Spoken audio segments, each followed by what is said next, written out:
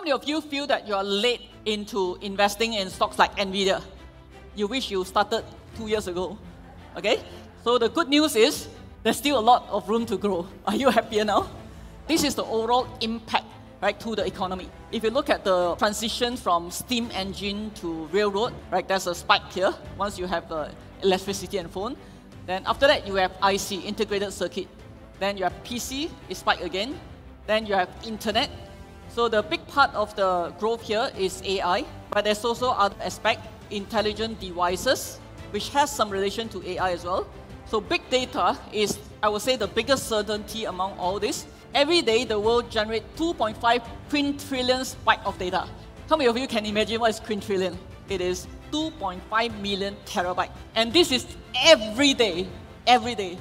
This is another interesting fact. 90% of global data was created in just the last 2 years. And more than 40% of internet data is generated by machine, not by us.